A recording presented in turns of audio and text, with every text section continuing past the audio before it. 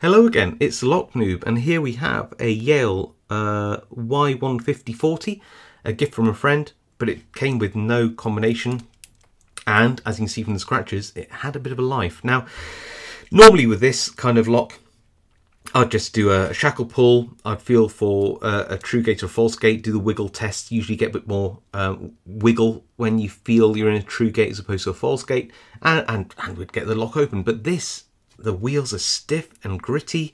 I pull the shackle and I can't feel the gates in here. I don't know why. If I had to guess, it could just be age and use. It's clearly been used, but it doesn't look that worn. Or it could have been a combination of that and the fact that it might have been used by a previous locksporter to practice their decoding. And what you can end up doing is wearing the inside of the wheels. They usually cast by pulling the shackle teeth against them. So it could be that, it could even be just bad manufacturing, who knows, but there was a solution. I remembered back to Potty314, Potty Pie's videos, a German lockpicker and YouTuber who I watched all the time years ago. I loved his content. He doesn't make videos that much anymore, but really do go check out his stuff. It's phenomenal. Great person, great teacher. And what he used to do is get a length of chain, which I've got one here, somewhere. Come here. Got a bit of chain poking out, and oh, you can probably hear the other end there. It is attached on my chair, and padlock that to it, and that should provide, give myself a little bit more space, so which I can just pull against, which reduces hand fatigue. I'm not pulling against the padlock, but I'm just pulling against the chain, and that gives me, for whatever reason, a lot more room. Now I haven't decoded it, but I can feel the gates at the very least. So I'm just going to try and get this into all these numbers just should be at a position where they naturally stop, and that should align with that row numbers here, and that's just where I start from. It doesn't matter what they are. And what we do is then feel for a sort of binding wheel, so where the teeth on the shackle are pulling against the inner wheels, these things. So wow, that's very stiff. Okay, that's loose, that's loose, that's it's somewhere between stiff and loose. So I'm going to try this wheel first, and we're just going to go along. Oh, 4, bit tight, and hold on, that was there, wasn't it? That's still loose, that's still loose. I'm not convinced that that one is the case, so I'm going to try again. It could just be a false gate, but you definitely slot it in. Oh, it could be 2, maybe.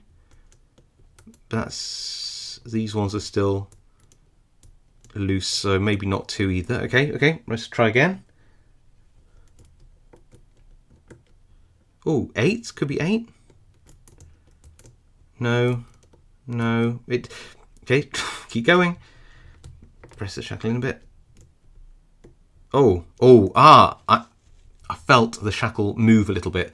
Not always a sign, could just be a deep false gate, but if something else is binding, that would signify that maybe. Oh yeah, so that's still quite loose. This one is quite loose, but this one I can barely move it. I'm going to release the tension a little bit so I can shift it on a tiny bit. Okay, let's give it a go. Could be 2? No. Oh, that was quite good. I got a bit of wriggle on that one and this one. Okay.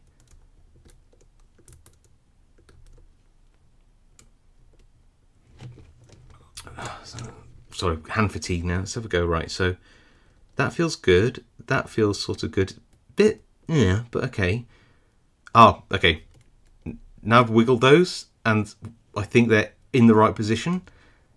This wheel's become remarkably stiff. So that one's still really easy, but this one is stiff. So let's get that into anything and try this one then. Okay. Oh, that felt quite good. But that's all really loose. Okay, okay, so let's try again. Oh, that felt good too. Can you hear that click? Did you hear that click? I felt that click. but that's still quite loose. Okay, try again.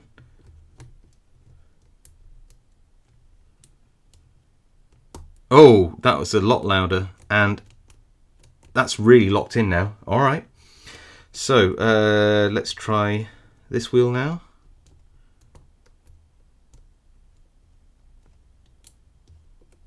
Oh, okay.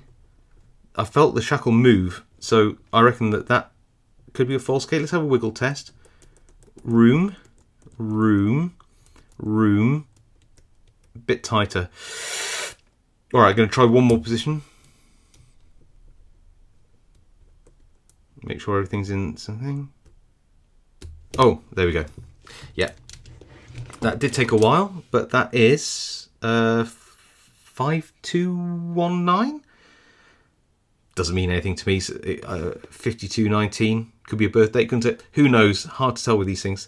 Oh wow, there's barely any shackle hole there at all. Is that normal? But that's like, there's nothing. Does that mean it'd be easy to force? Possibly. I'm not going to try and do a destructive test, but that's, do you not think that's like really shallow? But yeah, and you can just about see, that's very similar to what one of the shackle teeth would look like on the inside of the wheels. A bit shorter, but and that's actually for changing the combination. But yeah, there we go. So I've got the combination now. That's a 5219. Credit to Potty Pie or Potty 314 for the tip here, and my poor fingers. I don't know whether you can see the marks on them, but that was really hard going to turn those wheels. That was horrible. I wouldn't like to decode this one again. Anyway, look, if you like that video, please leave a like. If you feel sorry for my fingers, then please leave a comment below. If you like content like this, want to see more like, then please do drop me a subscription, and of course I will see you next time.